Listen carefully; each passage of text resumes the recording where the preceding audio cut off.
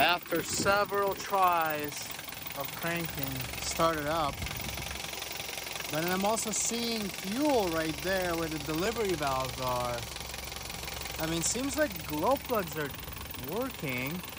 So it's either something is up with the glow plugs or the fuel delivery or air getting into the fuel system. Hey guys, welcome back to VITO'S Garage. Thanks so much for watching and tuning in. And today I'm going to be working on this amazing machine, 1976 Mercedes 240D W115 chassis.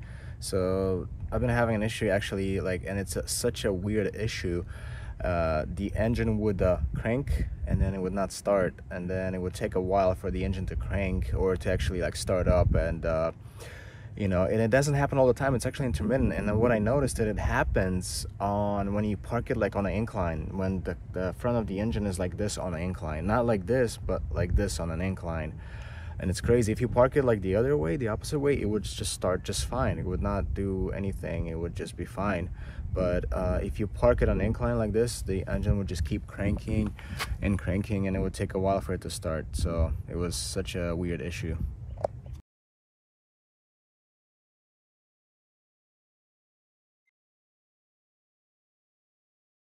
So then I started checking things, you know, started checking the glow plugs and everything. The glow plugs were working just fine. Everything was good with the glow plugs. So then I went to the fuel, and I thought maybe there's something wrong with the, you know, fuel pressure or whatever.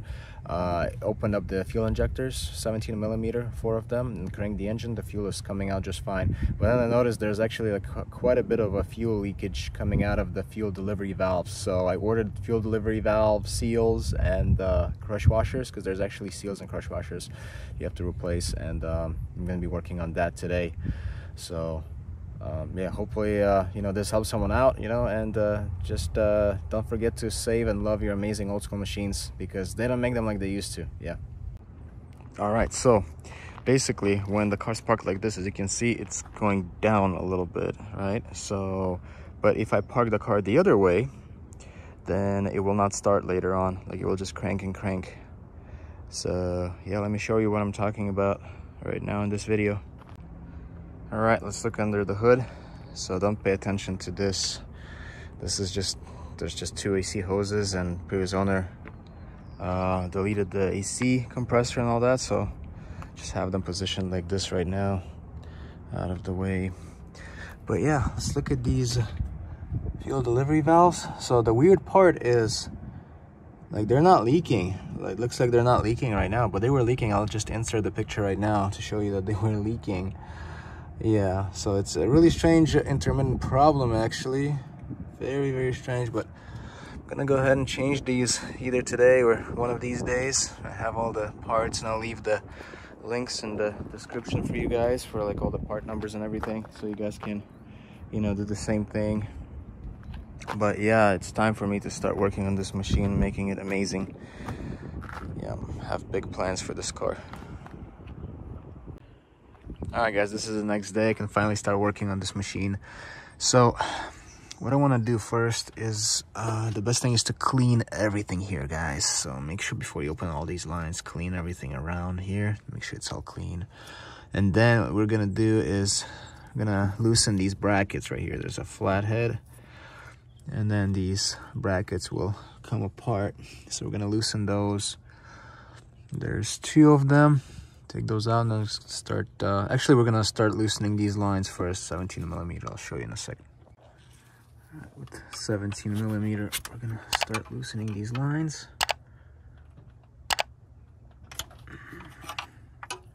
And the way I loosen them is just as a set. So I'm not gonna even bother loosening these, you know, hold down clamps, whatever. I'm just gonna loosen them like that, as is. So this number 2 injector line is a pain to get to, so I had to just move this assembly out of the way so I can access this nut to loosen it.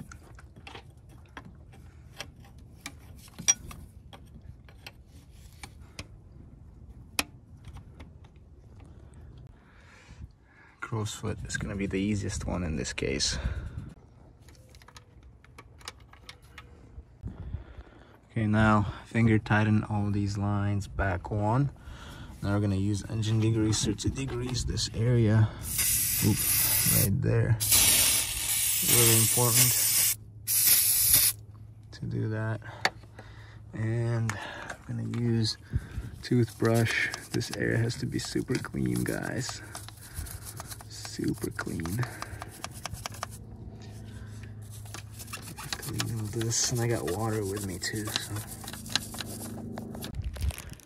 All right, these are the parts I'll be using. So 4 crush washers and 4 seals. The part numbers are going to be in front of your screen and also in the description box. Yeah, so you're going to have to change all of them. So as you can see, pretty much cleaned up here as much as I could. So I'm going to be really careful. I'm going to remove the lines right now, and then that way it will give me access to those delivery valves. Be super clean with doing this job. Make sure you have clean rags on you, or paper towels, whatever. Yeah.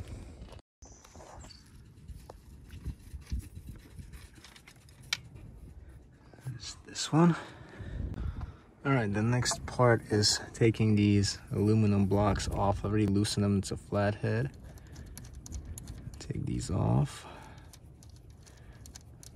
And once these are off, we're gonna do a bunch of more cleaning right here.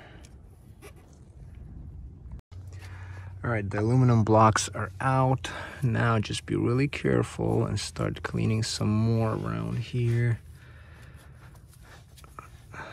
Let's just make sure that this thing is as clean as possible before I loosen these delivery valves. Yeah. Okay, so to loosen these delivery valves, you need a 3/4 socket, thin wall socket, or 19mm thin wall socket. And yeah, just a little bit of force. Gotta support this and loosen. Let's start with one first, carefully.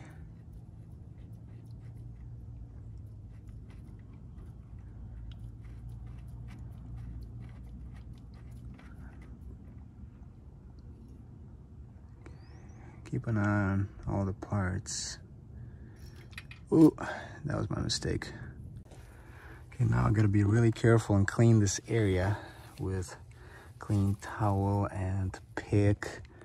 Be super clean right here, guys. All right, so here's that first delivery valve thing. The part, there's a crush washer inside we have to change, and this O-ring is in pretty bad condition. That's most likely why it was not starting correctly on an incline.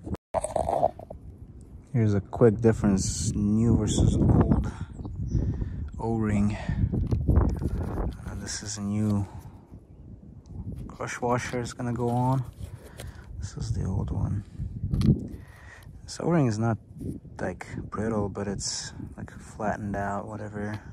Strange looking. Here's the delivery valve all cleaned up and everything. Make sure this surface where the crush washer goes to is clean.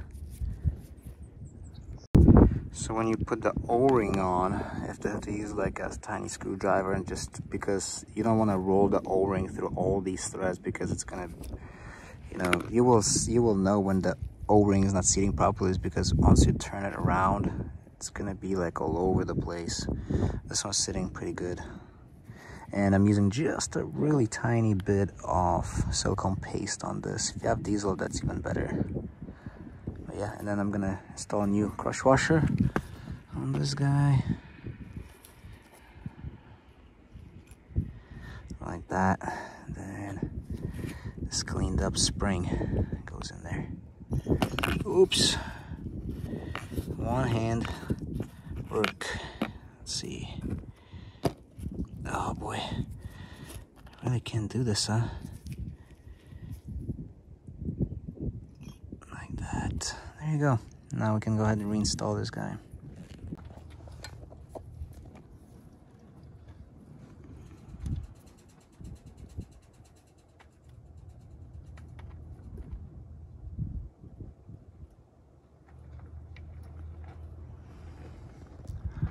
Next one. So this O-ring, I just broke it, but you can kind of see the cracking on it, and it's just in pretty bad shape. It's a good thing I'm doing all this. Right, this one, this new O-ring and crush washer, everything cleaned up nicely. I'm gonna go ahead and install this guy. Next one, third one, 2 more to go. And I'll show you at the end how to tighten them. Sometimes these crush washers get stuck over there, so you want to retrieve them.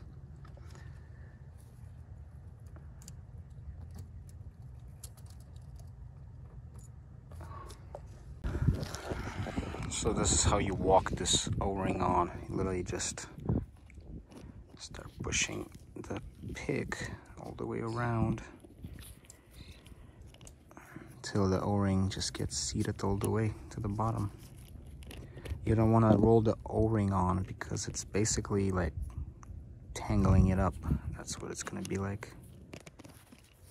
This is how you do it properly.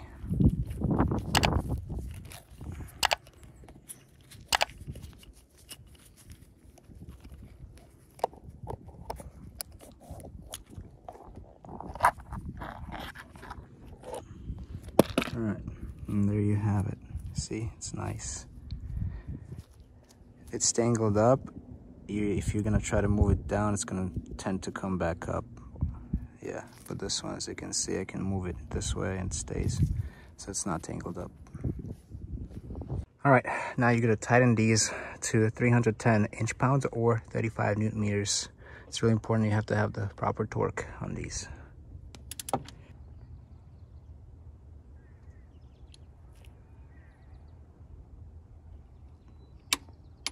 That's it. Now after tightening these delivery valves to spec, we're going to install these aluminum blocks back on. Right, after the blocks are installed, we can go ahead and install the lines. Everything is torqued right here. I left these lines loose at the injectors. I'm going to crank it here in a second.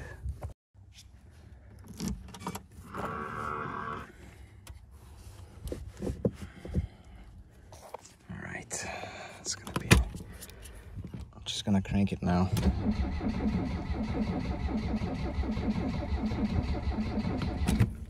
Let's see. Okay, fuel is not coming out yet.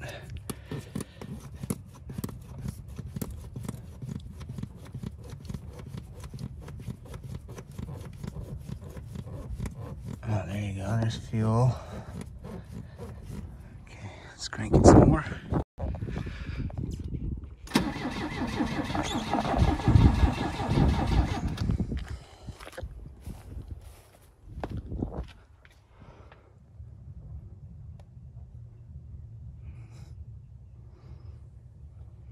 Burning off extra diesel here on these glow plugs. Okay, not yet. So gotta keep on. That might take a while. Just want to see fuel coming out of these ports. Alright, I had to put my jumper on because it's taking a while for this air to bleed out. So there's one injector right there. Looks like the second one is waking up. I've got a little more to do. Pedal to the floor.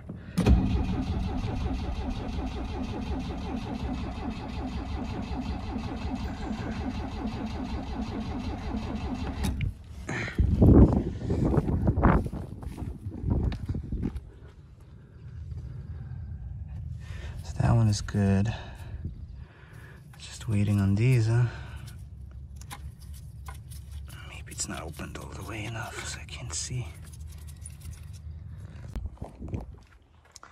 So finally, looks like we got fuel.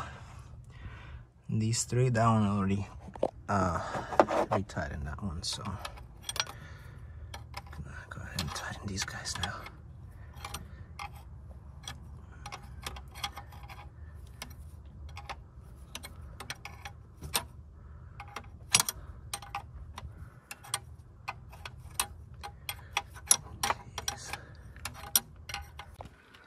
Alright, so now they're all basically bled. Let's try to start it.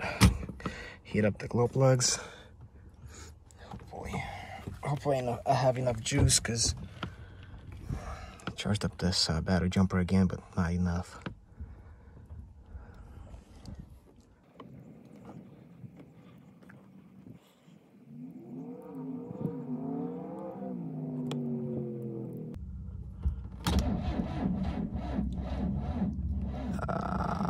So close. Nope. One more try.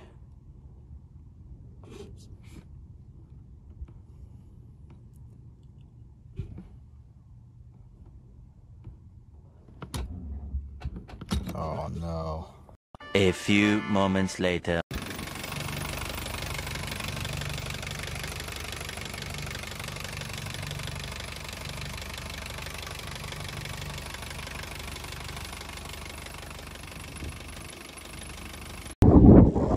So everything's been amazing.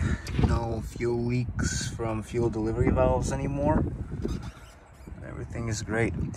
So now what I really want to do, guys, is I want to replace these fuel return hoses. I don't really like these, the silicone ones or the vacuum hose style ones, and I want to really change it. So I'm gonna do that right now. So just for example, look at how easy this hose is to take off. Shouldn't be this easy, you know what I mean? This is literally the wrong hose type installed on here. It's supposed to be this guy right here, so I'm gonna be cutting it to length one by one and replacing these. Okay, there's this hose. It's literally gonna go right on here. So these are good hoses, the ones that are basically like press fit.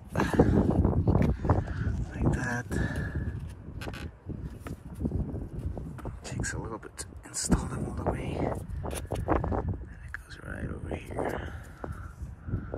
And look how cool this one is, all metal, it's not plastic actually. That's cool. Okay, look at that. Just a little bit, one by one, slowly. There we go. Sweet, look at that. I love this a lot more than this BS. Let's take this off.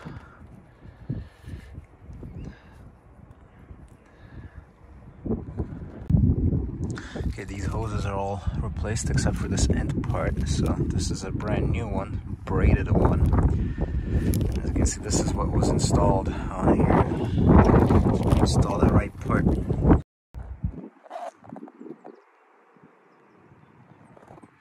And then the delivery valves look really good. No leakage there. Yeah, so later on I'm gonna start taking the valve cover off and doing all like maintenance, the valve adjustment, all the valve cover gasket, stuff like that. Alright guys, we're gonna see how this car is doing. Sitting in the same spot.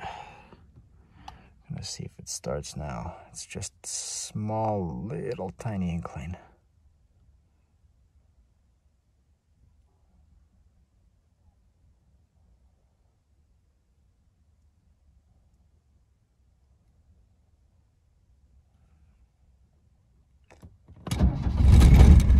Nice.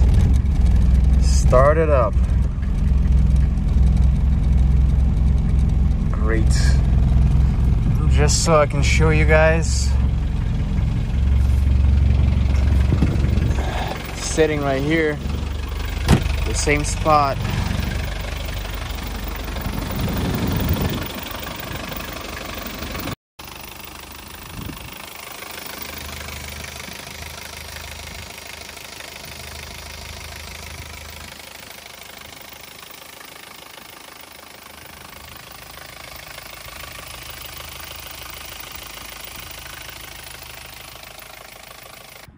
Alright guys, I hope you enjoyed this video and I hope this is helpful for you. Thanks so much for watching, and I'll see you in the next one. Don't forget to donate to the channel. Links are going to be down below, and I'll see you in the next one.